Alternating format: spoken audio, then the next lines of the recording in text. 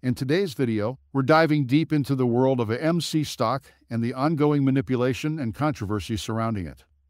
We'll discuss the fake buyers in the market, the impact of synthetic shares, the fundamentals of AMC, and how short sellers are facing significant challenges. So, if you're an AMC investor or just curious about the stock market dynamics, stay tuned as we uncover the details. Hey, welcome to AMC Daily. If you are new to the channel, be sure to subscribe to the channel and turn on post notifications by hitting the bell, so you never miss any of our uploads and also enter our giveaway. But everyone, remember, this is not a financial advice video. Let's begin by exploring the concept of fake buyers and how this term applies to AMC.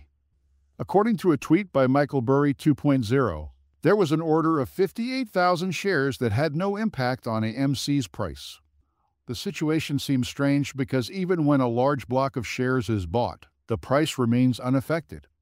This phenomenon suggests that these orders are either being routed into the dark pool or involve synthetic shares, which do not influence the price upward as expected. The discussion around fake buyers doesn't imply that people aren't purchasing AMC shares. Instead, it points out that the purchases are not being reflected accurately in the market due to routing in dark pools or the involvement of synthetic shares. A tweet by French AMC Ape highlights an article from 2021, which reveals that AMC had 35,000 times the failures to deliver compared to Amazon. This illustrates the scale of the issue, which has only grown since then. Despite increasing on-balance volume of, the buying pressure isn't reflected in the price movement, raising questions about market manipulation. Shifting our focus to AMC's fundamentals, the company's performance in the film industry remains robust. As highlighted by a tweet from Adam Aaron, AMC is continuing to release new movies that perform well at the box office. For example, the original Joker had the highest ever domestic opening weekend for any October release, and AMC's own Taylor Swift film had the second-best October opening. These results suggest that AMC remains a significant player in the movie industry with multiple revenue streams. Despite strong performance metrics and positive news, AMC's stock price has not reflected these successes. Other companies, like Cinemark, have reached 52-week highs, while AMC's stock price has remained suppressed. This discrepancy indicates that there may be external factors, like short selling and market manipulation, affecting AMC's stock price. Now, let's examine the challenges faced by short sellers. A tweet by the Butcher of Wall Street, Marcel Kalanovic, reveals that UBS is planning to close 85 branches by early 2025. UBS, known for holding toxic swaps involving AMC and GameStop GME, is feeling the pressure. These swaps are considered risky, and the recent branch closures suggest that UBS is in a difficult financial position, potentially due to these toxic assets. Goldman Sachs is another example. According to a tweet by Crystalball, Goldman Sachs shares dropped by 4% after the CEO warned of a $400 million loss from a credit card venture and declining trading revenue. These issues may be linked to the bank's focus on spoofing and shorting AMC, highlighting the cost and risks associated with these strategies. Short sellers are spending enormous amounts of money daily to suppress AMC's price through tactics like spoofing, creating synthetic shares, and financing existing short positions. These costs are beginning to take a toll on their financial stability, as seen in the declining trading revenue and overall market performance. The broader market is also feeling the impact.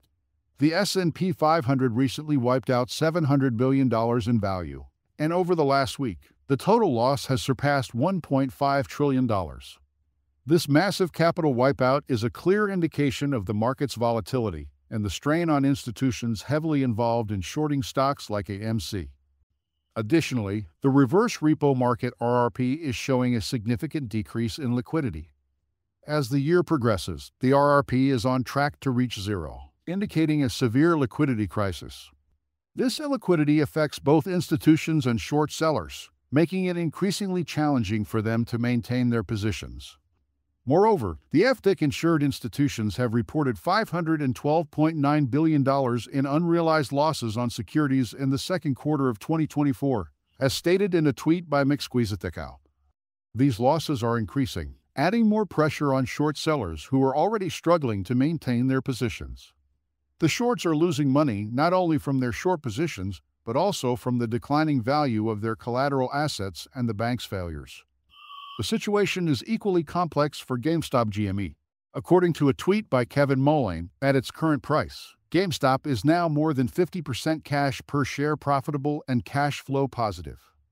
However, the company has announced plans to sell another 20 million shares, indicating a need to raise additional capital despite having $4 billion in cash on hand. GameStop's revenue streams have not been as strong as expected. As AMC Biggums pointed out, the company has struggled with its NFT marketplace and other ventures, resulting in a decrease in revenue. On the other hand, AMC has been more successful in diversifying its revenue streams and maintaining its position in the industry. The ongoing debate between AMC and GME supporters revolves around the best strategy for survival and growth. Both companies are taking different routes, but their end goals are similar: to overcome the challenges posed by short sellers and market manipulation. GameStop is focusing on raising capital and maintaining liquidity, while AMC is leveraging its strong performance in the movie industry and multiple revenue streams. In conclusion, the situation with AMC and GME is far from simple. Both companies face unique challenges and opportunities, and their strategies for dealing with short sellers and market manipulation differ. What remains clear is that the short sellers are under increasing pressure, with mounting costs and dwindling capital. As long as AMC and GME continue to survive and adapt, the shorts will remain trapped, unable to escape their positions. Guys, that's all we have for you today. What is your opinion about AMC stock? Get involved and let us know in the comments down below. Thank you for watching.